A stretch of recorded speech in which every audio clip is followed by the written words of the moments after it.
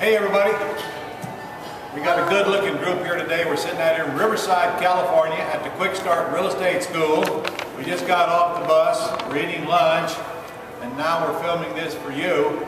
And over here to my right is Mary Ann Nunez, who lives here. If you've ever tuned in to any of our question and answers, she's always on them. I've probably answered 50 questions from her over the last couple of years. So I'm going to give her the right to ask the first one today. All right.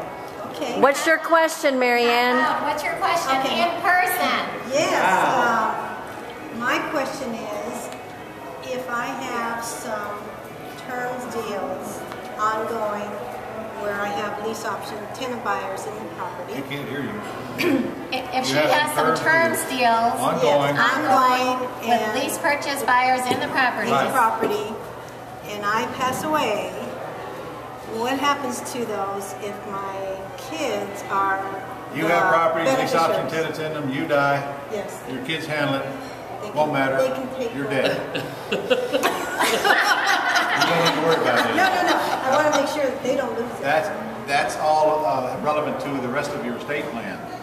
That's a question for an estate planning attorney to make sure you set up so that it does go where you want it to go. Okay. All right. Can we talk about Mary Ann one more time? Sure.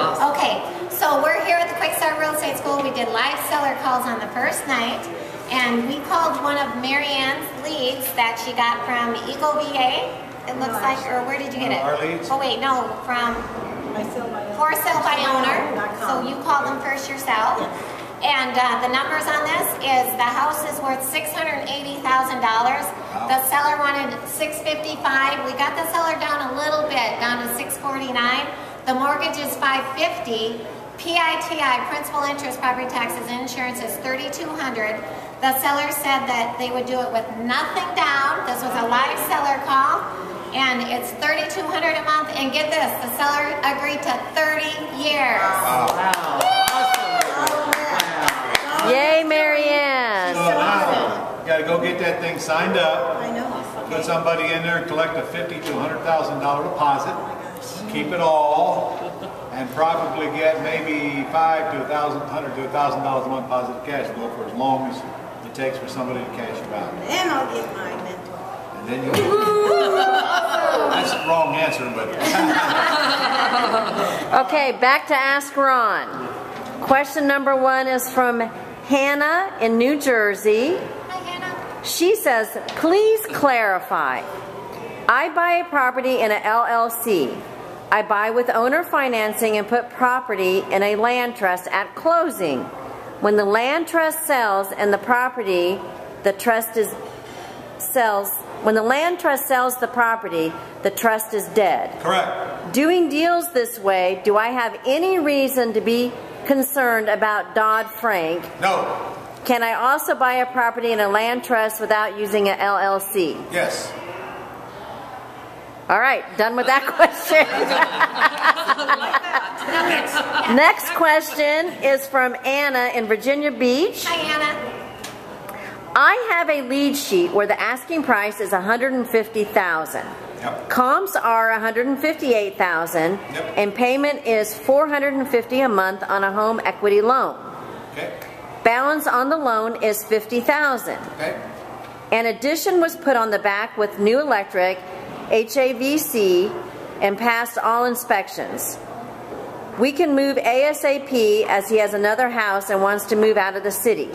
Would it be feasible to ask the seller if I can make the payments of $450 until the $50,000 is paid, and then either $450 indefinitely or balloon with the remaining $100,000 on the asking price? Well, that's not how we do it. We don't make sellers offers, they make us offers.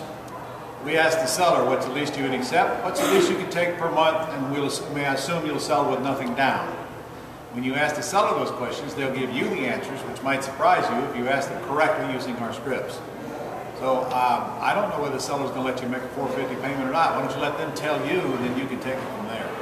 That's the proper way to do it, is all of these folks in this room are finding out as we're popping deal after deal after deal after deal on leads that they brought in. You don't make offers, they make them to you. And the else business. All right, and the next question and final question is from Herschel in California. Hi, Herschel. Oh, California. He should be here. Wow. Yeah. Where are Yes.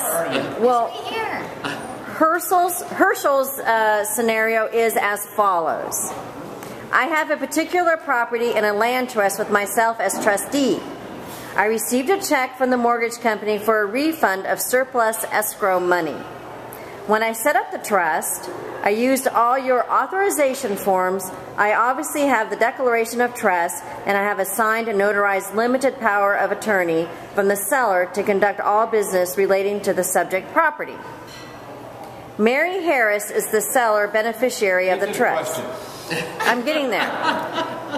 I am the trustee. The check is made payable as follows. Mary Harris, care of Herschel Brannon.